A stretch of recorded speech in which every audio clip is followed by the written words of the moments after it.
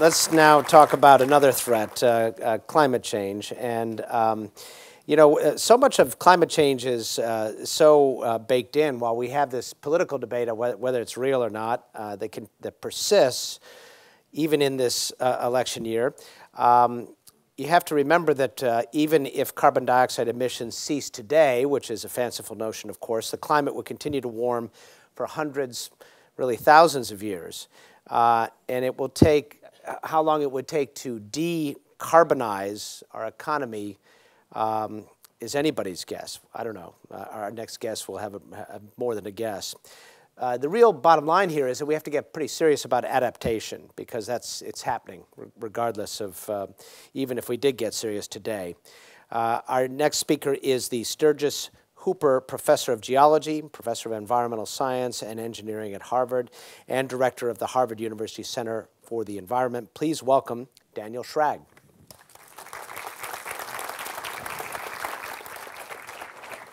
Thank you. Just a second ago, Ruth whispered to me, "Don't blow my optimistic message." And I'm sorry, Ruth, it's just not my nature. It's hard to be a geologist who studies climate change. Climate is a really big problem. I also, about 15 years ago, was tired of just talking about climate change, and I actually wanted to understand what I could do about it. So I started studying energy technology and policy as well. And unfortunately, that, as I will describe to you briefly in the beginning of this talk, that makes it look even a little bit darker. Because unfortunately, what Ruth just told you about the growth of industrial food production was on the backs of cheap energy in the form of fossil fuel. And that's the heart of our problem. And unfortunately, solving that problem is really expensive and unfortunately has a very long time scale, because it involves massive infrastructure. It is not like information technology or biotechnology. We think of how quickly the internet has changed the world. That's not the case with energy technology, and there's a good reason for that, because it involves hundreds of trillions of dollars of infrastructure. And so the time scale is inherently slow. I wish it were faster, and in fact, most of my work is trying to figure out how to accelerate it, how to speed it up, how to figure out some loophole where we can dramatically change the world quickly. And sometimes I am more optimistic. But what Dan Lieberman asked me to speak about today was really to think about this problem in the context of evolution. And I must admit, I don't usually think about evolution. So it was an interesting challenge. So I want to share with you some thoughts. But I'm going to talk very briefly about climate change first. This is, of course, the famous Keeling curve. Dave Keeling started measuring atmospheric carbon dioxide in late 50s. It was about 315 parts per million. He died in 2005. It was about 380 parts per million. Today, it's well above 400 parts per million. But to many people, CO2 is a greenhouse gas. That's been known for 100 years. It's going up. We know it's because of burning of fossil fuels. Indeed, only about 60% of the CO2 we produce from fossil fuels stays in the air. About 40% is taken up by the land and the ocean. But this doesn't really do this justice. So to me, I always think about the problem in this context. So this now shows data from an ice core showing temperature in the middle, and this is carbon dioxide concentration reconstructed in bubbles in the ice. And this is methane, the second most important greenhouse gas. And you can see today methane is about 1,800 parts per million, and CO2 is a little bit above 400 parts per million. Never in the last 800,000 years has CO2 been above 300 parts per million or below 180 parts per million until now. So breathe deeply. You are experiencing something that no other human society has ever experienced, no other hominid species has ever experienced, because probably CO2 hasn't been this high for 5 or 6 million years, and maybe not 35 or 36 million years ago. So this is a geological experiment we're doing on the planet. And normally I would talk to you a lot more about that. I don't want to talk about that today, because I do want to talk about the question of what is this going to do in the long run to evolution. I must say, we could talk for a long time about energy technology. I want to just show you this cartoon to sum up how I think about this problem. This is an actual cartoon from 1861 from Vanity Fair showing the ball that the whales threw to celebrate the discovery of oil in Pennsylvania. And this is funny. It's also, to me, a little depressing for the following reason. You know, it's sort of true, but the point is we didn't stop hunting whales because we cared about the whales. Now, let me be very clear. I care about the whales. But humans who lived in the 19th century didn't stop hunting whales because they cared about the whales. They stopped because they found something else that was cheaper and better. And that worries me because it's really hard to find something that's cheaper and better than fossil fuels in the way that we value them. Look around you. Go outside. Look at the cars on the street. You'll realize this is a really hard problem. And cars are the tip of the iceberg.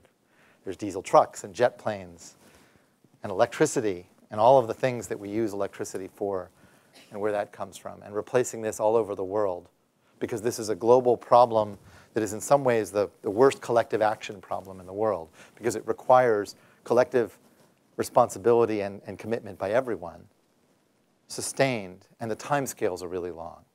So the one thing I want to tell you about energy technology from having worked in this for a long time is that a silver bullet solution is not around the corner. It will require innovative investments in technology and innovation sustained for the better part of at least 100 years and probably longer. And so it's in some ways, I really admire the student activists who are committed to doing something about climate change, because this isn't like other social movements. This is a social movement that has to be sustained for over 100 years. It's really, really difficult. And another day we could talk about what the solution looks like, but let me come back to what Stuart was talking about. There's no question that today biodiversity is threatened primarily by land use, although climate is going to come along and do the job. And Stuart, I totally admire what you do by building that connector between the forests and replanting those forests. But I got to tell you, 50 years from now, climate change is going to come and wipe the map clean. Because all that great work in connecting those pieces of land, and then the climate changes, if they're still stuck in that slightly larger forest, they're going to be in trouble. So while climate change may not yet have had its huge impact on biodiversity, just wait. What's coming is really extraordinary. Because we were likely to see 4, maybe even 6 degrees of warming over the next 100 years. And it doesn't sound like a lot, but that's something that the world hasn't seen for, as I said, tens of millions of years. But worse than that, it's happening more than 100 times faster than the rate of natural climate change that we've experienced in the past. So the one other scientific concept I want to make sure you understand that you leave this talk with is the long timescales of climate change. As a geologist, I sometimes think about the different climate timescales, and this is one that my colleague David Archer at Chicago has spent a lot of time talking about. As I told you, 60% of our CO2 emissions remain in the air right away, and about 40% are taken up by the land and the ocean. So the Earth is actually giving us a little cushion. It's actually providing. That may not persist, by the way, but right now it is doing that, and it's been doing that for quite a while. But more than half of this airborne fraction will still be there 1,000 years from now, and probably a third of it, right, or something like 20 to 25% of the CO2 we put in the air will still be there 20,000 years from now. And that will remain and slowly diminish over the next 100 to 150,000 years. So the decisions we're making today about what kind of energy technology we're building, what kind of infrastructure we're building, will affect the Earth not just for your children and grandchildren. We're talking about for thousands of generations. It's hard to even fathom that kind of timescale and responsibility. Certainly the political system and the business cycles don't think about this at all. And economists would question whether something 1,000 years from now, much less 100,000 years from now, is valued at anything. At a discount rate, it's worth nothing. And yet, to me, that asks the wrong question. A discount rate, for those of you who think about economics, asks, what are we willing to pay to avoid some damage in the distant future? And most of us, it turns out, if you actually look at data, are not willing to pay much for some damage that's 100 years from now, especially not even especially not 1,000 years from now or 10,000 years from now. But that's not really the question that we have to ask. The question we have to ask is, what moral responsibility do we have to provide or allow future generations, most of them not yet born, to have the same kind of opportunities that we've enjoyed to prosper? To me, that's the fundamental difference. This isn't really about how much are we willing to pay. The answer is we're not willing to pay very much, but maybe we have to think about what we should pay, what we need to pay, because we're doing something extraordinary to the planet. And let me just illustrate this. This is a figure from David Archer showing what happens if you emitted a 5,000 billion ton pulse of CO2. To put this in perspective, this is what would happen if we continued to use coal and oil and gas, but especially coal, over the next few hundred years. So if we continue to do what we're doing for the next few hundred years, even slowing down but steady, and continue to do this for a few hundred years, we will put about 5,000 billion tons of carbon in the atmosphere. We've already put over 500. We are absolutely going to put 1,000. And I would say most likely we'll probably do 2,000 or 3,000. If we get to 5,000, this is what might happen. This would be instantaneous. You see CO2 levels going up to 2,500 parts per million. If we did it over a few centuries, it wouldn't go quite that high. It might only go to about 1,900 or 2,000 parts per million. Remember, today we're at 400, which is higher than anything we've seen for millions of years. And then it comes down and plateaus somewhere around 1,000 parts per million. And these are just different carbon cycle models. But you see now the time scale has increased. This is 10,000 years. And it plateaus that way out to 100,000 years. This transforms the planet. It's a completely different world. It's really close to a time period about 50 million years ago called the Eocene, when we think CO2 levels were about this high. But instead of a slow, steady change from the Eocene to today that happened over tens of millions of years, this is happening in a few hundred years, and then persisting for hundreds of thousands of years. There's one other time scale that's potentially really long, and that's if we deglaciate Antarctica. I believe that Greenland is completely gone. Not today, but that is, we've already guaranteed that all of the Greenland ice sheet will melt. What we don't know is how long. It may take 1,000 years. It may take several thousand years. There's about 7 meters of sea level equivalent on Greenland. So I think we are already committed to seeing that. And we're probably committed to seeing another 5 to 10 meters from Antarctica. But Antarctica is really big. Antarctica has about 50 meters of sea level equivalent on it, and maybe a little bit more even. And the question is, will we turn things around? Will we keep Antarctica from deglaciating? Because if it deglaciates, the geologic record suggests that it may take 1 million to 2 million years for the ice sheet to regrow. So the recovery of the Earth system, in the long run, the Earth system will be fine. It just may be that we actually imprint a 1 to 2 million year time scale, which is really extraordinarily long. And these are great pictures that National Geographic showed of what this would look like if Antarctica deglaciated. You see the water here. You see what happens to the US, where pretty much the whole East Coast is gone. Here's Asia with massive, all the great cities of Asia completely underwater. Very different world. So what does this mean for evolution? This is a picture of Cretaceous, 65 million years ago and before. This would be a landscape. Here's what the oceans would look like with all these giant marine reptiles, extraordinary creatures that my son could rattle off their names when he was 4. I've forgotten them all now. And then along came a big extinction, we think caused by a meteorite impact. And this is the Eocene, or the Paleocene. And you see all these large mammals rocking around. This is an artist's rendition of what an Eocene landscape might look like. And this would be, the oceans at the same time full of sharks and early whales and a variety of marine mammals and fish like today. But gone are the nautiluses, the nautiloids, and some of the other extraordinary creatures that lived in the Cretaceous seas. So how do we think about the mass extinction that Stuart talked about? 1,000 times the normal rate. I suspect that was going to go up dramatically. So how do we think about that in the context of climate change? Unfortunately, I think that Humans are incredibly adaptable. Humans will do great with climate, but I think it's going to be very hard to predict what's going to happen. There's no question that the biosphere will recover. Biodiversity will be fine in the long run. After the Permian extinction, the trilobites disappeared, and reptiles became dominant.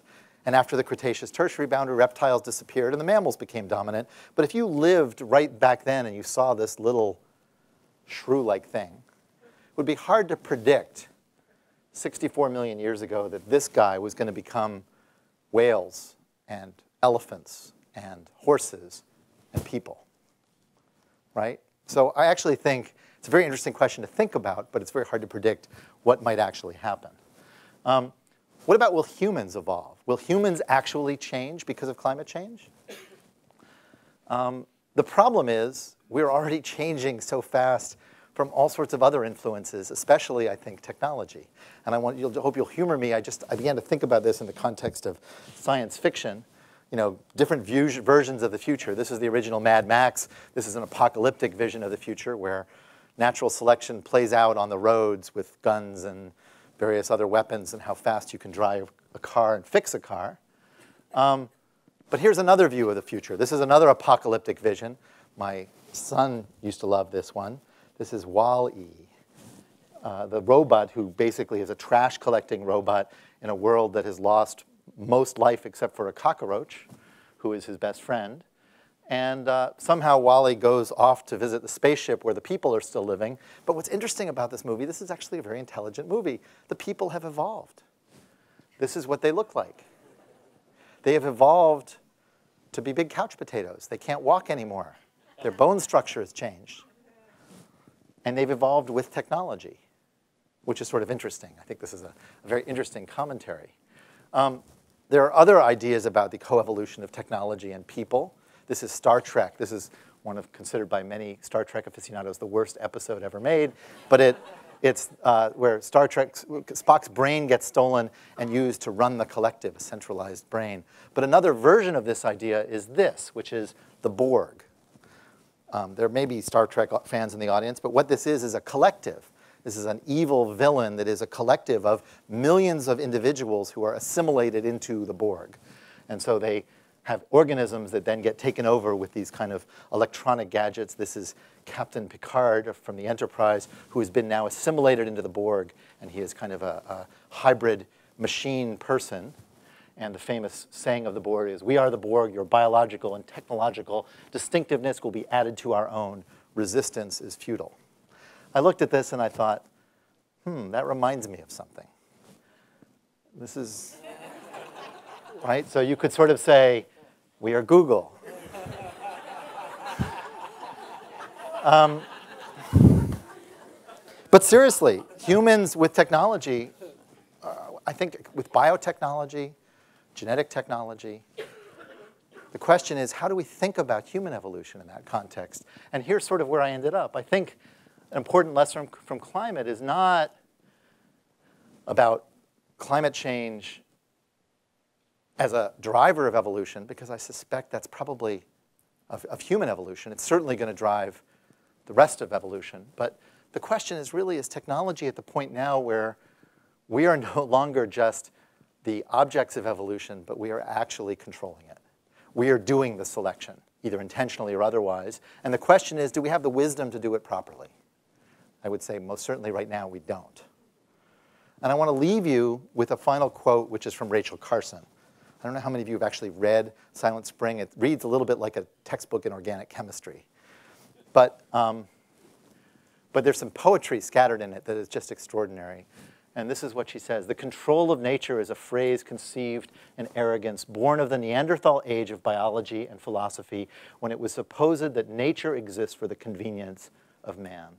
The concepts and practices of applied entomology, for the most part, date from that stone age of science.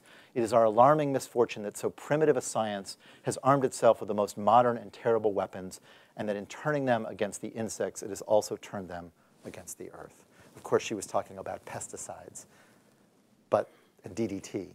But the question is, if she were here today, what would she think about the control of nature that we have today? I'll stop there. Thank you very much. All right. One thought before we go to intermission. What do you think about geoengineering? So I actually was going to put this in the talk, but I was getting a little long. It already was a little long. So I work on geoengineering, and specifically, solar geoengineering is the idea that you can actually put aerosols in the stratosphere, reflect sunlight, and cool the Earth. Let me be very clear. It is not a solution to global warming. It is a tourniquet that you might need if you decided that the worst consequences of global warming were just too awful to tolerate. And indeed, for natural ecosystems, and I'm not sure we can call anything natural anymore, solar geoengineering may be the only hope they have. But I kind of view it the way Winston Churchill viewed democracy, that it's really the worst possible idea except for the alternative. That basically, that we don't have the governance for it, we don't know how to control it, we don't know who would control it, we don't know what would go wrong. And once you start doing it, you're committed to it. You have to do it for thousands of years. So it is a huge challenge, and yet, indeed, it may be better than the alternative. And so, at the very least, I think we need to think about it very carefully and study it. All right. Thank you very much, Dan. Yeah. Appreciate it.